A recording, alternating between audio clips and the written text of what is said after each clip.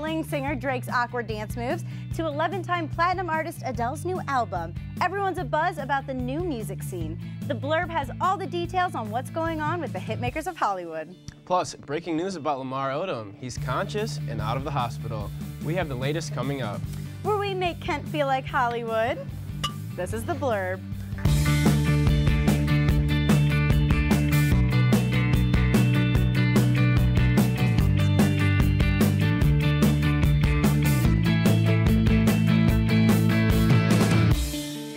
Lamar Odom makes a recovery with family by his side. I'm Andrea Siebert. And I'm Zach Jones. After being in a coma for almost 3 days, Lamar Odom has been released from the hospital. Tuesday, Odom was hospitalized because of an overdose. He was found unconscious in a Nevada brothel. The former NBA star has been showing slow signs of improvement since waking up Friday. Family, friends, and former teammates have surrounded Lamar during his hospital stay. And by his side since the beginning, Khloe Kardashian. His former lover was spotted leaving Las Vegas, accompanying Lamar's transport to Los Angeles Hospital. Khloe wrote a statement on her website about the difficult week and how thankful she's been for the support from family, friends, and hospital staff. We wish them the best. And now some music news. Adele, the soulful singer, previewed what's thought to be a song from her new album. During an ad on British X Factor, a mysterious 30-second lyric video played with no images of the singer. Rumor has it Adele will drop 25. Yes, she's apparently using a number again on November 20th. Are you excited, Andrea? Of course. It's been so long since Adele's been around. She had her baby and everything. Let's bring her back a little bit. Her and Sam Smith should do a collab. Saying it now. But JT's bringing sexy back to his hometown, Memphis, Tennessee. Saturday night, Justin Timberlake was inducted into the city's Music Hall of Fame. Timberlake was introduced by none other than his BFF, Jimmy Fallon. And during JT's 20-minute speech, he spent most of it gushing about his, quote, beautiful, loving, and incredibly understanding wife, Jessica Biel. He was even holding back tears while praising his wife. Can we say #husband goals? Now let's throw it over to Cassie. Justin Bieber, Star Wars, and more. She has all the trending stories. What's up, Cassie? Well, Andrea, Drake finally released the music video for his song Hotline Bling.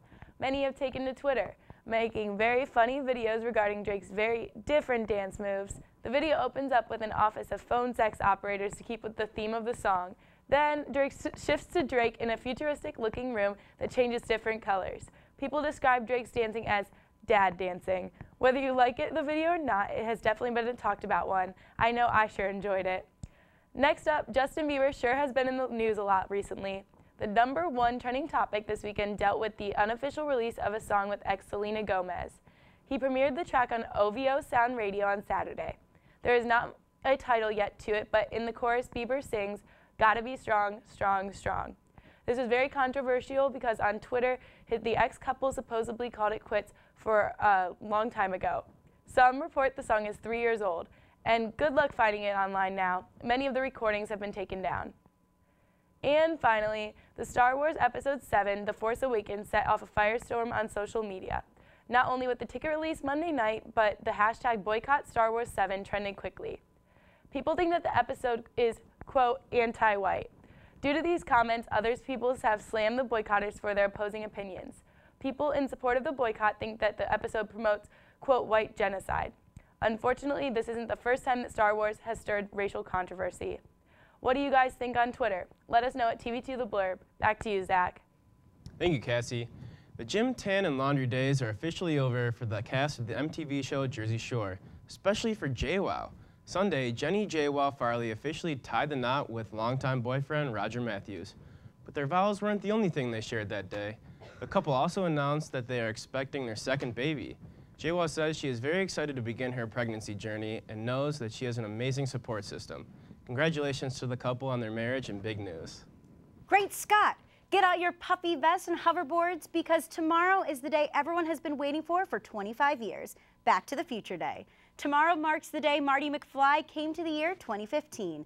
Although we still don't have the exact hoverboards as predicted by the movie, the Chicago Cubs winning the 2015 World Series is still a possibility. But after tomorrow, the future will be in the past. But in the near future, Ariana will drop her new single October 30th. The sassy pop star revealed the album artwork for her single Focus. but it seems the singer might have made a few changes to herself for the cover. The album shows Grande as a platinum blonde. People freaked out. One, because it was such a change, and two, after all of the hair problems she's had before. It seemed unhealthy to go to such an extreme color. But no worries, the pop singer was just wearing a wig. Guess she just wants the single to go platinum. Get it? When we come back, a Parma, Ohio family gets some national attention. We'll tell you why and what were they thinking. Plus, Gaby lands an interview with the Kent student who is also a model. The Blurb returns just after these special messages. Here's your check.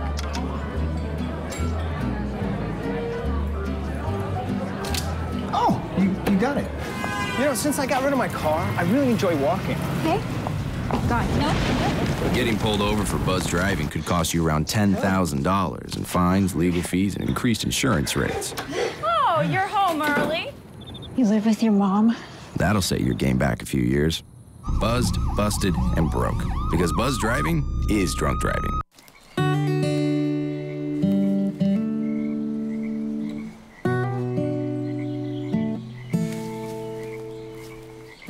When you're out there, there's no telling what you'll find. I see it, I see it! Oh, look at you. There are some moments only the forest can inspire. Find yours at discovertheforest.org.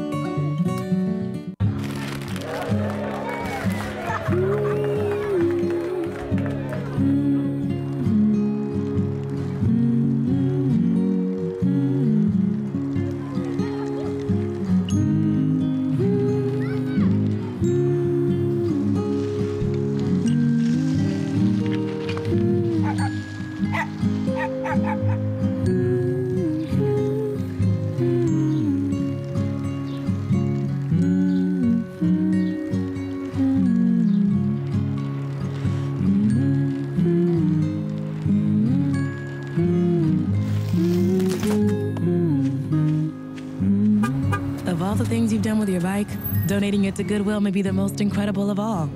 Your donations help fund job placement and training for people in your community, which means your stuff can be more powerful than you think. Donate stuff, create jobs. Donald Trump is stirring up the controversy yet again. Allie has all the details. It's time for What Were They Thinking?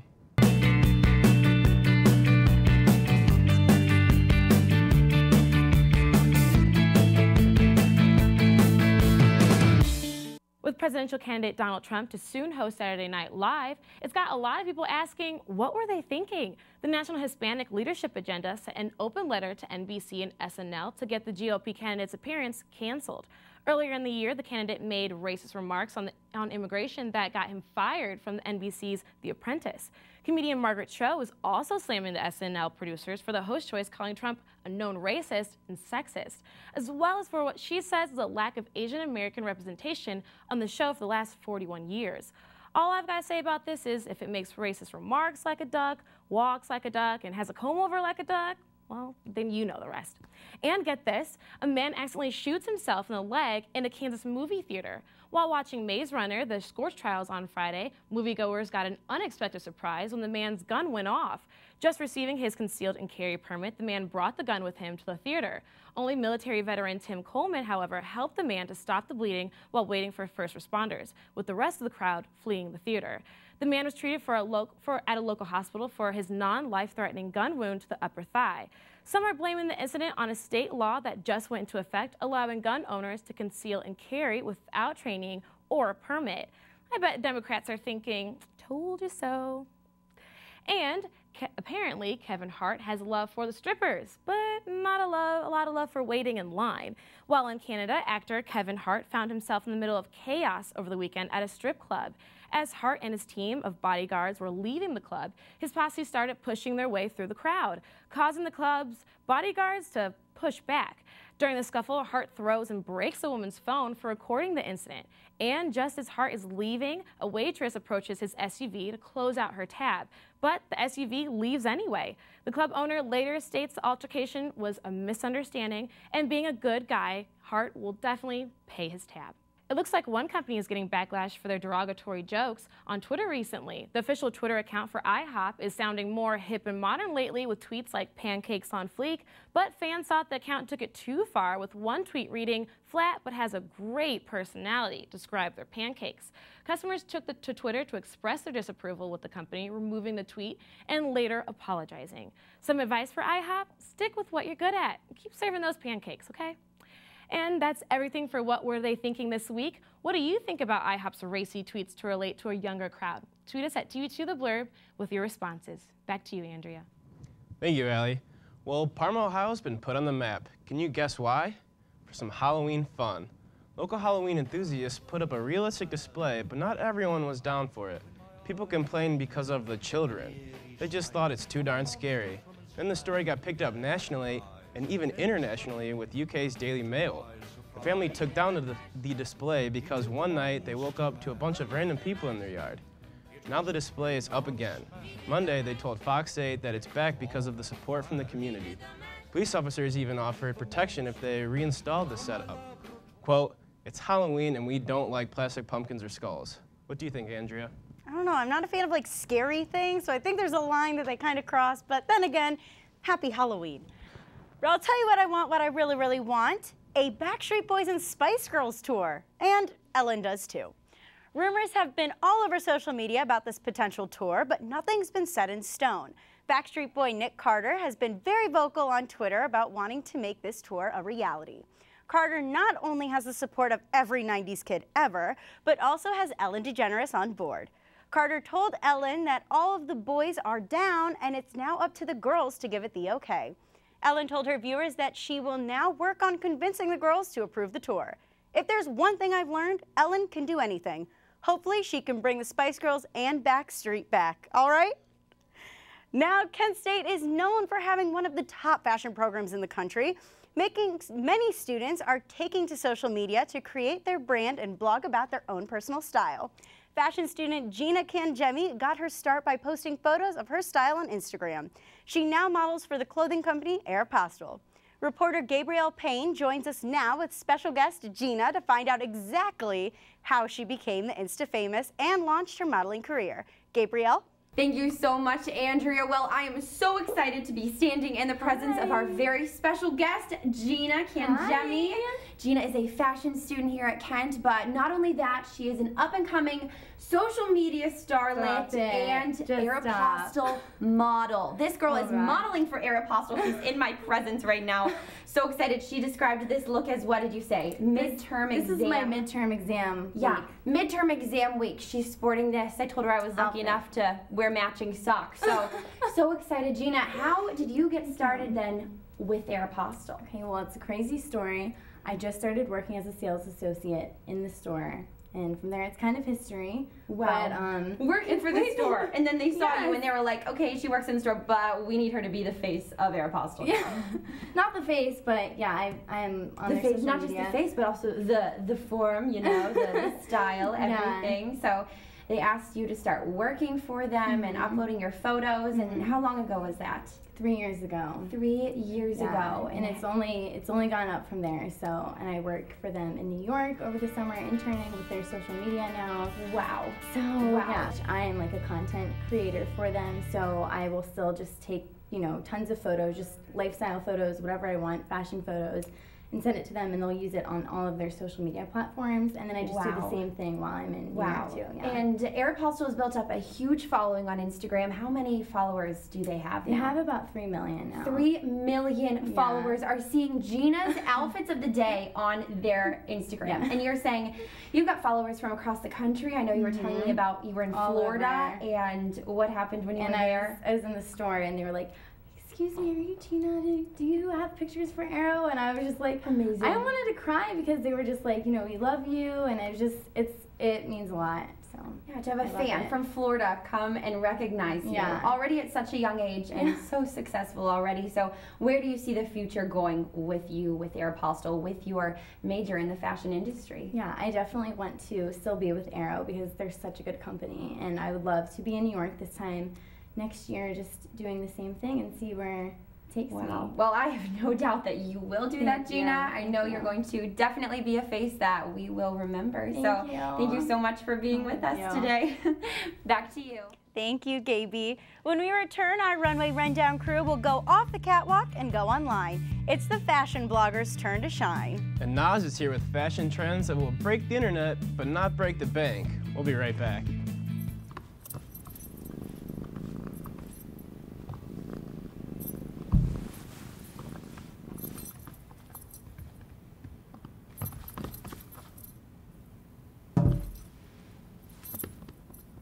There's a shelter pet who wants to meet you. Meet one today. Visit theshelterpetproject.org. Adopt. I'm a teacher. Let me tell you what I make. I make learning a privilege, not a chore, and frustration a tool, not an obstacle. I make working hard seem easy and giving up impossible. I make an old subject feel like a fresh thought and unconventional methods common. I'm a teacher. I make more.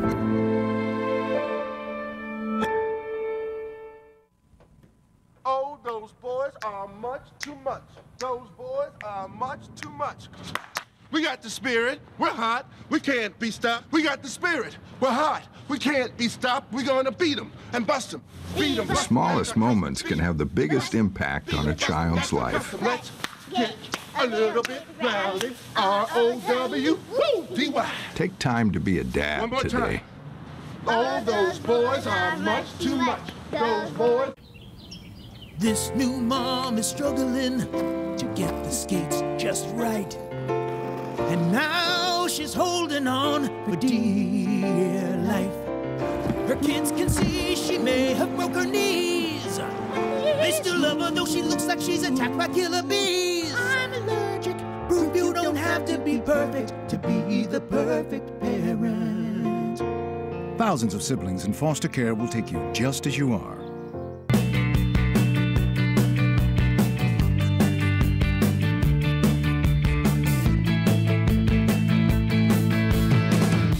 Good evening and welcome to Runway Rundown. I'm your host, Kim Anderson. And I'm Harold Horsley. And joining us tonight we have Kyle Dawson and Landon Gervais. Well, style bloggers have taken over on every social media platform from Tumblr to Instagram, and this week we're talking all about some of the most influential bloggers and their own personal style. Now this first look comes from us, from Robin Stewart, better known as Robin Stew 8. She's wearing a light wash denim top and pant with a motorcycle suede jacket, and she topped it off with a cream fedora and French stilettos. What do you think about this look, Landon? I just don't like all the denim, and then with the beige, I feel like it would need more color. And like the double collar is really, I would feel too constricted, and I just am not into it. Get me out of this. Yeah, exactly. Have we ever heard of the phrase denim Dan? That's what this reminds me of. And like I am a fan of denim, but I think this is a little like too light, so it's too much. And it kind of looks like a jumpsuit, and there's just like no other color besides like the light Like suede. I love this look, but she looked like she was going in between Guys and Dolls and I'm Going to Be Pocahontas. Yeah, it reminds me of those like old Western movies where there's like someone who's trying to tame the Wild West and she's like out there doing it. I don't know. But our next look is from model turned blogger Margaret Zhang. Fresh off of Chanel's Paris Fashion Week runway, she was spotted wearing a long gray trench coat over a simple black dress and lace-up boots that are literally to die for. What do you think, Kyle? I agree with the boots. I love the boots. I think it's like added detail. I love the jacket too. I like the little detail on the belt as well. So it's kind of simplistic with a little extra like oomph from the details. The one thing I could live without is the scarf. I just think it's like awkwardly tight and a little too thin, so it just looks kind of off. I swear this picture looked like it was taken in the fashion building. Just got off my class. The stairwell. Yeah, I agree. I like it. The shoes I love. The scarf is just what's killing me. Yeah. The boots are to kill for. I would literally kill for those boots. So that's how you think you could fix, like, if there's anything that you would change from this Take outfit. the scarf out. Scarf. The boots just justify the whole look. I would She just could say just that. wear the boots and then a plain black Nothing shirt else. and Harold would be... No, but really, like, now moving on, we have a look from Ame, or Songs of Styles on Instagram. She's wearing a white flared out dress, pant with a sheer white button down and a knee-length suit jacket, complemented with nude heels that I personally did not like. But what do you think about this, guys? I like it. I like the color. I think it kind of flows well together. The only thing I could live without is the flare pants. I think it's too much like flow going on. Too much I really, usually like something like this where it's just so much material, I just am not a fan of, but I really like this and I really like all the nude colors. I think it looks really good. Like it works really well for her. She looks like one of those, like someone was trying to dress up as an angel and this is like her costume. Like how many white fabrics can I find to put together? I'm not really a fan of this at all. There isn't much you could put with white. As soon as you step out, listen, this girl can never eat lunch because as soon as you try to eat some of that pasta, it's just gonna go everywhere. Literally every single time, without fail. I feel like there could be like a little added color in there somewhere because she kind of gets lost within it all. But overall, I like it. Yeah. Well, we focused a lot on well-dressed women, and now it's time to give the men a shout-out. David Gandy, also known as @DavidGandy_official, is rocking a gray suit jacket and pant with a plaid double-breasted vest over top of a classic black tie and button-down. What do you think of this look, Landon? He doesn't look bad. Other than the beautiful man who is wearing it. No, but seriously, I really like it. I really like all the gray and then like the plaid underneath. And then the black tie I feel like really pulls the whole thing together because you see the little bit of the black in the vest underneath it. I really like it. I like the vest because it's kind of like that classic, like old-fashioned-y look. But like there's just something about a guy that's all dressed up that you can't complain about. I just feel like my wallet just broke in half from looking at that suit. Because I know, like, I just know it's expensive, and I just admire him for that, or he gets it free from So, do you guys think this is a look that someone in regular life could pull off? Because these are bloggers, and they I get guess paid. the hot math teacher that... True. The hot math teacher that I think someone could really wear this. Well, the next look is from Crystal Bick. She is a style blogger from New York, and she's wearing a hybrid sheer and lace dress with blue and gray, and paired with white heels. What do you think about this look, Kyle? I don't think I'm a fan of this. I think there's a lot going on. I think there's a lot of detail in the mix of the lace and the different extremes of like the sheer area. And then I think the length is just a little off. Like maybe if it was shorter, something, I'm not a fan of this. I do like the color though. Yeah, like I said, I get confused because it's like, is she going to a wedding or is she going to the office to flirt with the boss? I would own this dress if I could. love it. Yeah. Like you said, there's a lot going on. I Exactly. feel like that's why I love it because there's just so much to look at. I want it. in There's my like so many different layers of this dress too, and I think that for sure it's a dress that obviously has to have an occasion. You can't just like wear this when you're Right. wearing Would you wear it on Absolutely. date night, or what would you wear it with? I like a wedding. Yes. Is the ultimate. Absolutely. Going to a wedding. Well, our last look of the night is from Christina Bazan, who was actually named one of Elle's fashion blogger rookies of the year. She's wearing a camel-colored sweater over a brown trench dress with thigh-high black heels. What do you guys think of this look? You already know how I think about thigh highs, you know. Yes. Every single time. I'm a fan of the tall boots. I'm not a fan of the different like shades of caramel. Like I think the little peekaboo of the skirt, there's just a lot going on and none of it is necessarily good in like the upper half of this. It looks like she just has a whole bunch of cardboard on. Like I really don't like it. I don't understand sweater dresses. I don't like it when Kim Kardashian does it. I don't get it in this look. I'm not, and the fact that she's putting it over top of something that's already bulky. And her hair is also kind of the same color, so that's I think she's trying to camouflage with a brick wall. Exactly. You know. So let's just stick with the boots. We've Exactly. just stick with the high boots. Well, that's all the time we have for Runway Rundown this week. Now let's go to our style reporter, Naz Jackson, for the latest. What's new, Naz? Thanks, Kim. I'm all for affordable fashion, and I'm here to share with you guys some bloggers that like to inspire for less. First, Patrice J. from New York City focuses on fashion finds that are really inexpensive, and I mean really. She's worked in the industry for over 10 years and has even been featured on Glamour.com for some of her great styling tips. Don't miss any more. You can check her out on lookingflyonadime.com. Blogger Hannah shows us how to live and look fabulous without breaking your wallet. This California native gives us the off-the-runway looks with items from Target, ShoeDazzle, and Forever 21, just to name a few. Her website, ChampagneLifestyleBlog.com, also includes beauty life, decor tips, and even a link to shop her exact outfits. And our last blogger is Katie Tarwalt. She's more of a casual/boho type of girl, not too flashy. She pairs items together from Old Navy, PacSun, Charlotte Russe, and various online boutiques. Her looks are really simple with a little pinch of sass. Find more of her posts at mytravelingcloset.com. This week's inspiration for our affordable outfit is denim. This easy-to-wear afternoon look is great for a gossip luncheon with some friends. Pair a hooded denim poncho from H&M with some black skinny jeans. Would you be able to guess that those denim pumps were a whopping $25? And the purse is from Aldo's. It doesn't get any better. For now, that's all I have, but tune in next week as I show some fun and festive DIY costume ideas. Back to you guys. Thanks, Nas. Okay, Harold, I have a question. What do a baby and I have in common? You're very adorable cheeks. I could just pinch them. Well, that and we both have an insane love for Adam Levine. When we come back, we have the best viral videos of the week, and you won't want to miss them, trust me. In the small town of Elmira, New York, a boy was born into an all-American family. The odds of him opening his own clothing store at the age of 18? 1 in 138,000. Excited to be a part of pop culture, he packed for the big city. The odds of finding someone to invest in his vision? 1 in 4.5 million. The odds of him achieving his dream in the fashion industry? 1 in 23 million. The odds of having a child diagnosed with autism? 1 in 88. I am Tommy Hilfiger, and my family is affected by autism. Learn more at autismspeaks.org/signs. Early diagnosis can make a lifetime of difference. The inherent right to work is one of the elemental privileges of a free people. Endowed, as our nation is, with abundant physical resources, and inspired as it should be,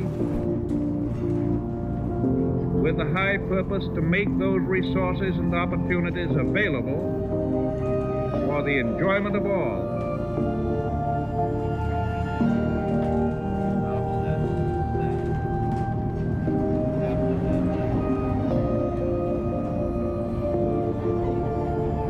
We approach this problem of reemployment with the real hope of finding a better answer than we have now.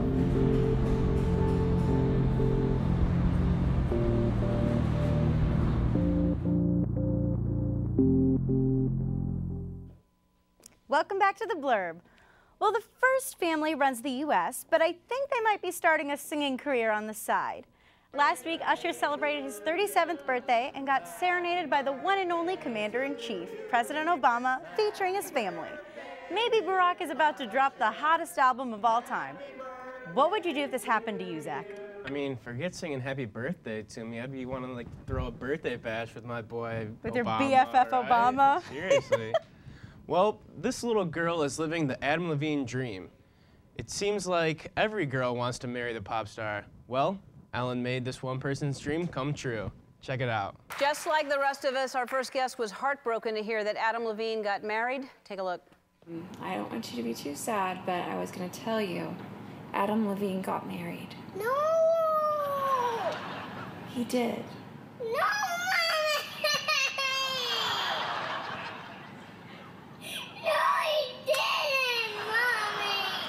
You still love him a whole lot, right? Yeah. Do you like him or do you love him? I love him. I had about the same reaction as her, though, when I found out. Well, that's all the time we have for you this week. Don't forget, if you haven't gotten your Hunter Hayes tickets, he'll be coming to the the Student Center this week, this Friday, October 23rd. And be sure to follow us on Instagram and Twitter at TV2TheBlurb. Good night, everyone.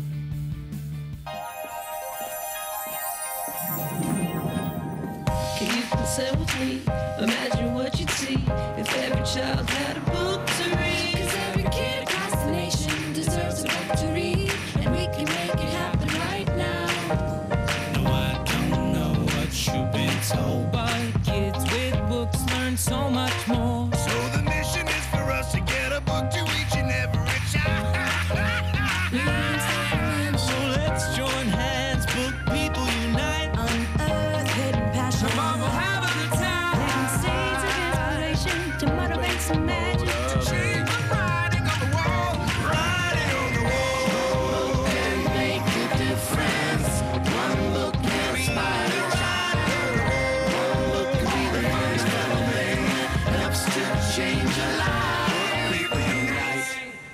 Read to a child today and spark a lifetime of ambition.